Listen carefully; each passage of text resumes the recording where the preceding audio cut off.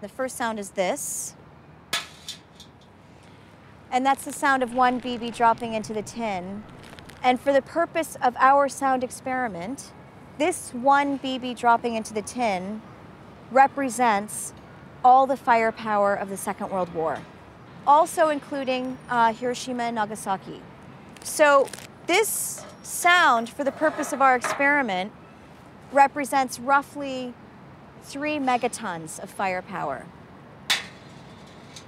But this second sound is the sound of all the nuclear weapons in the world over 60 years since the bombing of Hiroshima and Nagasaki. And then I asked them to close their eyes so that they can really focus on the sound.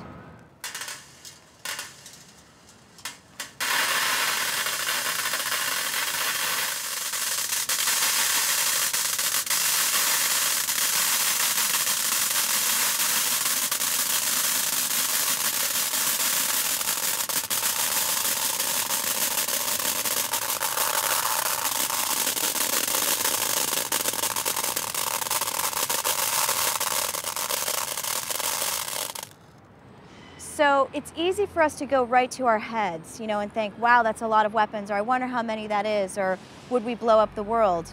Well, yes, it is a lot of weapons, and yes, we could blow up the world more than once, but the first time is the only time that counts.